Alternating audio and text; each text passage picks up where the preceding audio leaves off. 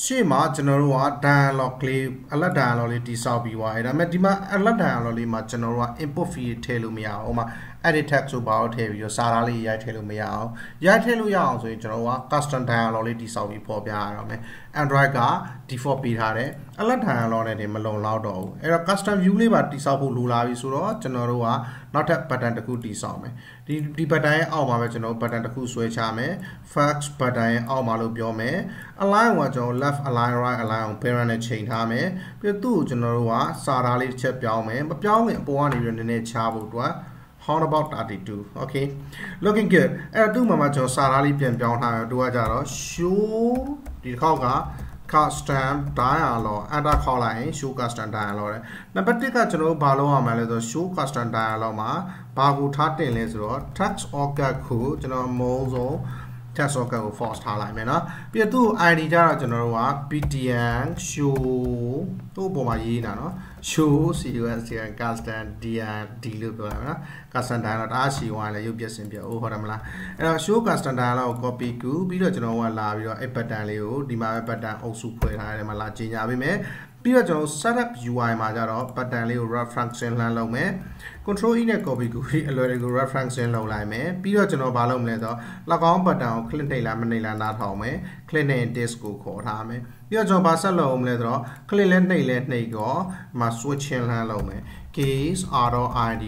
ဒီ button လာဖြစ်ခဲ့တယ်ဆိုကျွန်တော်တို့က show cus ဆိုရ custom dialog dialog လို့ခေါ်လိုက်မယ်ပြီးရင် breaking လုပ်ထားမယ်အဲ့တော့ကျွန်တော်တို့မှာပြတ်တာနည်းနည်းရှိရဒီမှာကျွန်တော်ကဒီမှာလာဘာထည့်ရမှာလဲဆိုတော့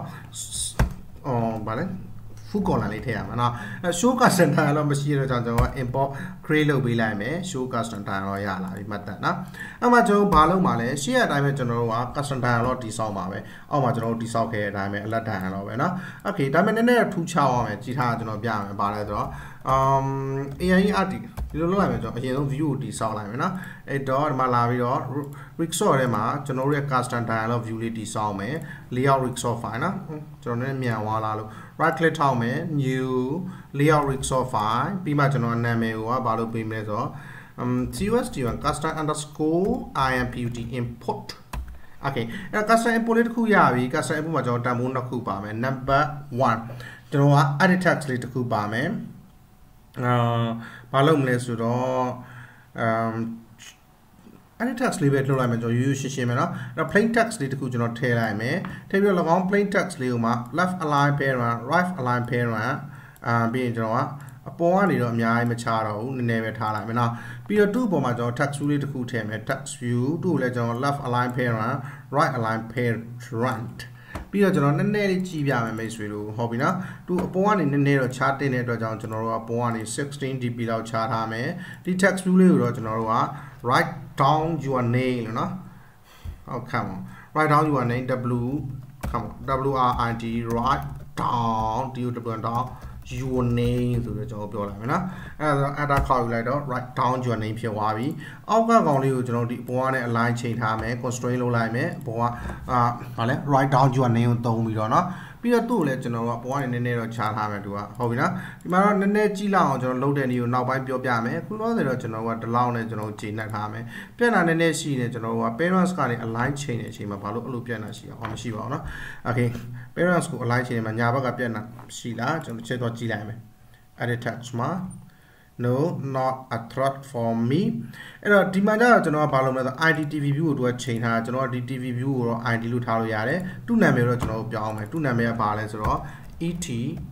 username လို့နော် username ထည့်ဖို့တော့ edit text ပေါ့လေနော်ဒီမှာ NAI name ကအသေးလာဝင်တယ်ကျွန်တော်အသေးတန်မုံတဲ့ကိစ္စတွေကတခုပါဒီ text ကိုကျွန်တော်တို့ဖြတ်မယ်ဒီခေါက်ကျွန်တော် HID hint လေးပဲထည့်မယ် name ကိုကျွန်တော်ကဘာလို့ပြောလိုက်မလဲဆိုတော့username လို့ပြောလိုက်မယ်ဟုတ် username ပြီးတော့စေလိုက်မယ်ဒီဘက်ကိုချက်လာခြင်း username နဲ့ဒီကောင်မိန်လေးဖြစ်သွားတယ် hint လေးပဲပြတာဆုံးအောင်လို့စာသားမထည့်ထားအောင်သူထဲမှာရှိတဲ့စာသားကိုကျွန်တော်တို့ကစွဲယူပြီးတော့ပေါ်ပြပေးမှာဟုတ်ပြီနော်အဲ့ဒါမှာ edit text ကိုကျွန်တော်တို့ copy ကူးလာဒီဘက်မှာလည်းကျွန်တော် second အောင်တစ်ချက်လာပြီးတော့နံပါတ်1 dialog တိဆောက်မယ်ပြီးတော့မှ၎င်း dialog ထဲမှာပေါ်ပြမယ် view ကအရင်တော့လို့ကျွန်တော်တို့ရဲ့ဒီ view မျိုးမဟုတ်တော့ဘူးနော်မဟုတ်ဘဲနဲ့ custom input လေးပါတဲ့ view လေးပေါ်ပြမယ်အဲ့တော့စပြီးကျွန်တော်တိဆောက်တော့မယ်နံပါတ်1ကကျွန်တော်တို့ alert dialog ရဲ့ beta AI ရတဲ့ alert dialog dot beta ဆိုပြီးတော့ beta တစ်ခုတည်ဆောက်မယ် new alert dialog beta main second dot dix current class ကိုပြောတာเนาะပြီးမှကျွန်တော်တို့က build က beta dot set title တွေဘာတွေမထားတော့ဘူးဘာကိုယူရမလဲဆိုတော့၎င်း beta dot ဆိုပြီးတော့ set view ဆိုပြီးကျွန်တော် view တစ်ခုပေးတော့မယ်ဒီမှာ view တစ်ခုပေးတော့မယ်เนาะso custom import ပေါ့နော် view လိုပဲပေးလိုက်ပါအဲ့ view ရဘယ်ရမှာလဲကျွန်တော်မရှိသေးဘူးအဲ့စပြီးတည်ဆောက်မယ်ကျွန်တော်နံပါတ်1ဘာလုပ်မလဲဒီ xml file လေးကိုလှမ်းပြီး inflate လှမ်းလုပ်မယ်လှမ်းခေါ်မယ်ဟုတ်ပြီနော်အဲ့တော့ LYOD layout inflator I ပြီးတော့မှကျွန်တော်တို့က layout inflator ကိုဘယ်ရမှာလဲ layout sorry contrast ကနေရမှာလေနော် layout layout inflator dot from ဆိုပြီးတော့ current contrast ကနေခေါ်မှာ current contrast ဆိုတာဘာလို့လဲ second dot dix အဲ့တော့ current contrast ကိုအဲ့မှာတော့တကယ်တော့ contrast မရှိဘူးလေ two parents ကနေရတယ်လေနော် second dot dix ဆိုပြီးတော့အဲ့ဒါ inflator object တစ်ခုရပြီ၎င်း inflator ကိုတုံးပြီးတော့ကျွန်တော်တို့ရဲ့ view လေးကိုလမ်းပြီး inflate လုပ်လို့ရတယ်အဲ့တော့ I dot sorry inflator ကိုကျွန်တော်ဘယ်လိုပြောတင်လဲဆိုတော့INF LED ရဲ့ inflator လို့ပဲပြောတင်နော်အဲ့တော့ဒီမှာကျ inflator INF LED ရဲ့ inflator တော့ inflate ဆိုပြီးတော့ဘာကို inflate လုပ်မှာလဲကျွန်တော်တို့က heady view လေးကိုကျွန်တော်တို့လှမ်းပြီးလှမ်းယူမှာ inflate တော့ r dot layout dot ဆိုပြီးတော့ကျွန်တော်တို့ရဲ့ custom import လေးကို inflate လှမ်းလုပ်မယ်လို့ပြောလိုက်အောင်မယ်ဒါဆိုရင်ကျွန်တော်တို့ပြီးပြီဗျာဒါပေမဲ့ဒီမှာ parent object ကိုပြီးတယ်လို့ဆိုကျွန်တော် parent object မလို့ဒီမှာရတော့เนาะဘာလို့ကျွန်တော် context class မှာအလုပ်နေလို့ဒီမှာ context class ဖြစ်တဲ့ second မှာသူက app combat activity ကနေ extend လုပ်ပြီး context class ကိုအမွေဆက်ခံထားရတယ်နော်အဲ့တော့ view လေးရပြီဆို၎င်း view လေးကို beta ရဲ့ view လေးဖြစ်ပေးလိုက်ပြီဆိုရင်နောက်ဆိုကျွန်တော်တို့အဲ့ဒီ view မပေါ်ပြဘဲနဲ့ beta ရဲ့ view မှာဘာလေးပါလာမလဲအပေါ်ကကျွန်တော်တို့ပြထားတဲ့ဒီ custom import လေးပါလာမယ် okay incredible အဲ့မှာကျွန်တော်တို့ကစပြီး okay button လို့ဘာလဲ okay button လို့okay button လို့ cancel button လို့တည်ဆောက်မယ်လို့ပြောချင်တာအဲ့တော့နံပါတ်1က build က beta dot sub positive button okay button ပြီးရင်တို့ကျွန်တော်တို့က၎င်း okay button ကို click နေရင် dialog interface ကို on click စာကိုခေါ်မယ် click နှိပ်တာနဲ့ကျွန်တော်တို့က hori input ခဲရစာသားလေးကိုဆွဲယူမယ်ဟုတ်တော့နော်အဲ့တော့ဘယ်လိုလုပ်နေမလဲကျွန်တော်တို့ကedit text လေးတစ်ခုတည်ဆောက်အောင်ပါကျွန်တော်နော် edit edit text et username et username လို့ပဲပြောလိုက်မယ်နော်၎င်း et username ကဘယ်ရမှာလဲဆိုတော့ကျွန်တော်တို့က heady view လေးတွေကလှမ်းရမှာ sorry to view လေးရဲ့နော် sorry ဒီမှာတော့အပေါ်မှာ view လေးနော်ပြရတယ်ဆိုတော့ view dot find view by id find view by id r dot id dot ဆိုပြီးတော့ဒီမှာကျွန်တော် id ပါပေးခဲ့လေ edit text လေးကိုအဲ့တော့ et username လို့ပေးခဲ့တယ်ဟုတ်တယ်မလားအဲ့တော့ et username အဲ့တော့ရပြီကျွန်တော်တို့က et username အဲ့တော့ပထမ okay button လေးကို click နှိပ်ခင်ဘာလုပ်မှာလဲဆိုတော့ tools dot make task get application content ဒါမှမဟုတ်ကျွန်တော်က second dot dix ပြီးတော့ကျွန်တော်ဘယ်စာသားကိုပေါ်ပြမှာလဲဒီ edit text ထဲမှာနှိပ်ခဲ့တဲ့စာသားကိုအလွယ်မိတ်ဆွေတို့ရှင်းအောင်လို့ကျွန်တော်ဒီမှာလာပြီးတော့ username ဆိုပြီးလာတည်ဆောက်လိုက်မယ်ဘယ်ရမယ်ကောင်လဲ et username dot get text ၎င်းလေးက text ကိုယူမယ်ပြီးရင် string value ပြောင်းမယ်အဲ့တော့ et username dot get dot to string ကိုကျွန်တော်က username လို့ဒီမှာလာပြောလိုက်အောင်နေမယ်ပြီးရင် tools ထဲမှာလန့်လောင်လန့်ရှော့ assign လုပ်ပြီးတော့၎င်း object မှာ show method ခေါ်ပြီးအဲ့ဒီ et username ကိုကျွန်တော်တို့အမှားပြရလားအကြောင်းလေးပြောင်းနေရတယ်နော်တကယ်တော့သူကအကြောင်းပြောင်းခဲ့လည်းမိတ်ဆွေပြတ်တာမရှိဘူးကျွန်တော်မှားခဲ့အမှားဘယ်လိုဘာကြောင့်မှားလဲပြောပြရမယ်နော် beta dot sub negative button ကို click နှိပ်ရင်တော့ကျွန်တော်တို့က negative button ကိုကျွန်တော်တို့ကဘာလုပ်လိုက်မလဲဆိုတော့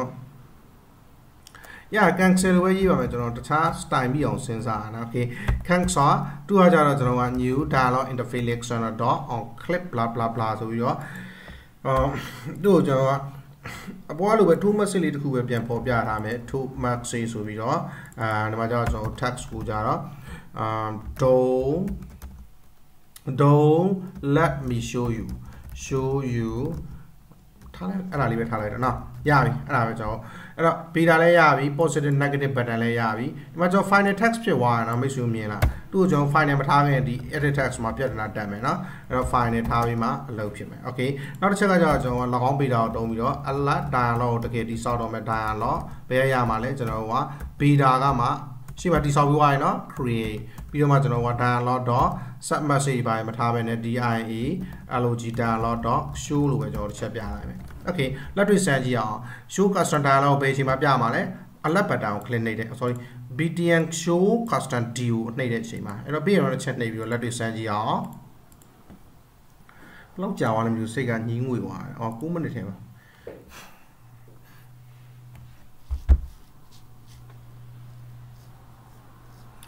There we go we are installing it incredible there we go အဲ့တော့ကျွန်တော်က fax application ကိုတစ်ချက်နှိပ်ပြီးရင် show custom dialog နှိပ် username လေးထည့်ခိုင်းပြီ username ဆိုတော့ wifagola okay ဒီချက်နှိပ်လိုက်တယ်မှာ wifagola သက်စားတာ toast message လေးပေါ်ပြပြီနော် show dialog ကို cancel နှိပ်လိုက်ရင်ကြတော့ဒုံလာမီချိုယူ okay ရရနော်ဒီကနေ့တော့ဒီလောက်ပဲဒါက custom alert dialog နောက်တစ်ခါမှထပ်တွေ့